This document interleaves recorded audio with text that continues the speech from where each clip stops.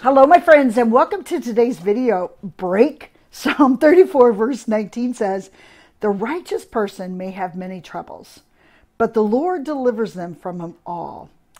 The righteous person may have many troubles. Don't you appreciate the honesty of Scripture and the honesty, especially of Psalms, David's writings? Because you and I are going to have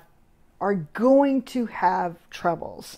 James says it best when he says, "Consider it pure joy, my brothers, when you face trials of many kinds, because we know that in those trials, something's being built that couldn't have been built unless we've gone through that trial." We're all going to have them.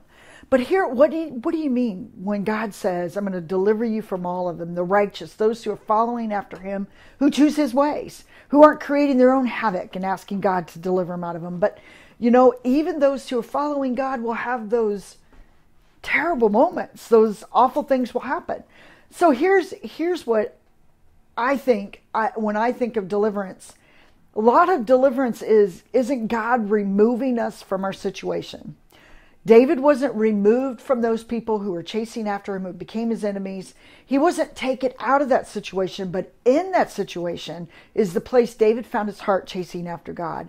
It was in that place that his heart was being moved, was being cleansed, was being renewed, had joy, had peace, had kindness, had compassion, living in that space, in that terrible situation. That, to me, my friends, is deliverance. It's deliverance of where the heart can go. It's deliverance from anger. It's deliverance from hate. It's deliverance from revenge. It's deliverance from unforgiveness. God takes us, the heart is what's more important to God than the situation you and I are going through.